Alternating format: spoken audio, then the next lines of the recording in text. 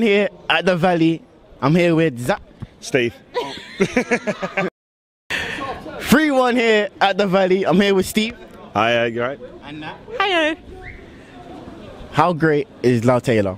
Absolutely unbelievable. It's great to see him back, and he's the player that I love to hate. He proper winds up their fans, winds up their keeper, but it's brilliant to have him back.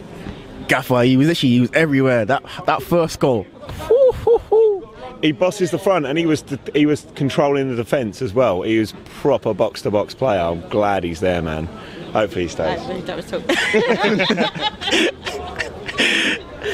I mean, before Doughty, before George, before he came on, they scored to make it 1-1.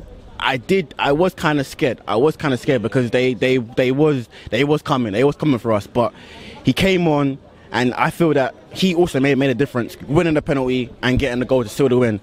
Yeah, George changed the game. As soon as he came on, everything changed. He brought it forward. We were playing deep, and then he came on and just pushed everybody up, and it worked so well. So again, I'm glad he's back, man. We've got all the players coming back from injury. It's going to be good for us.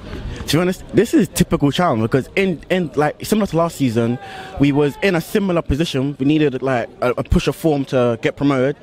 And I feel like now, in the last stages, they're showing that same kind of form. Do you think we can keep this same momentum and push forward and keep our spot in the Championship?